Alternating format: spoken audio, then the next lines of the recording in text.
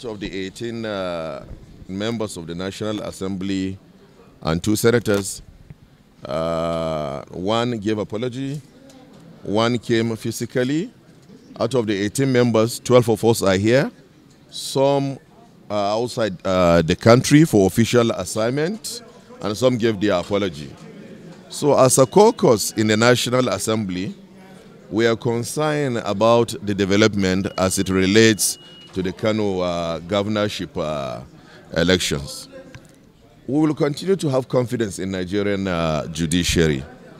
We all know what happened in the tribunal and also what happened in the appeal, and the confusion that has followed as a result of the release of the CTC.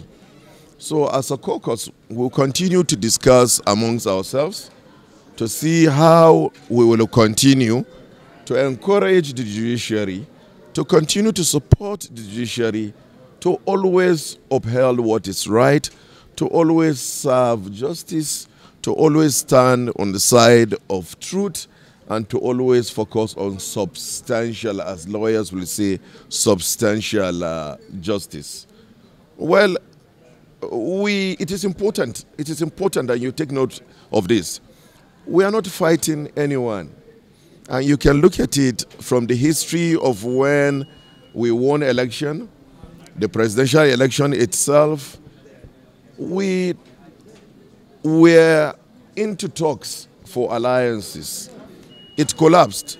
But I can assure you, I'm telling you this, that the position of the NNPP as at today, we're still open for collaboration, alliance, and even merger with all the political parties, both the APC, the PDP, the Labour Party, and any other party that is ready to work with us.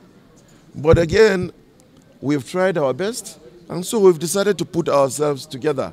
Anybody who invites us, we will go and sit down and have discussions with them and see the terms and the condition. The most important thing is that it has to be in the interest of Nigerian people. We're not making trouble with anyone. We are at peace with the president. Everybody knows my relationship with the president. We don't want any trouble. We don't want any fight with anyone.